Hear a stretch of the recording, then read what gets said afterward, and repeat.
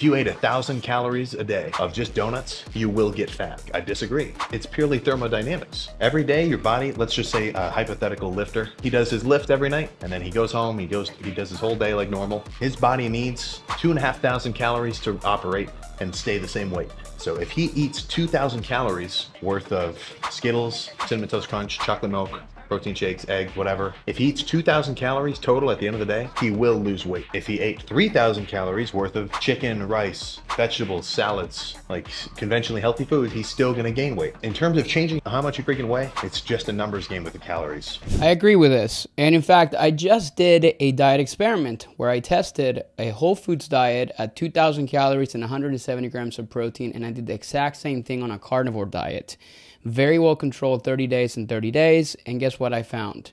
There was no significant changes in terms of the weight that was lost. And both of them I lost weight because I was at a calorie deficit, but neither of them actually had any type of impact, not only on weight, but also on body fat percentage. It comes down to the principle of thermodynamics, just like Sam Sulek just said. And it still applies, not only because of the research shows this, but at the same time because it was tried and tested by me as a registered dietitian. So at the end of the day, when calories and protein are controlled, it doesn't matter whatever diet you do and however you fill it in with, you're going to lose weight if you're in a calorie deficit. You're going to gain weight if you're in a calorie surplus. That's the end of it.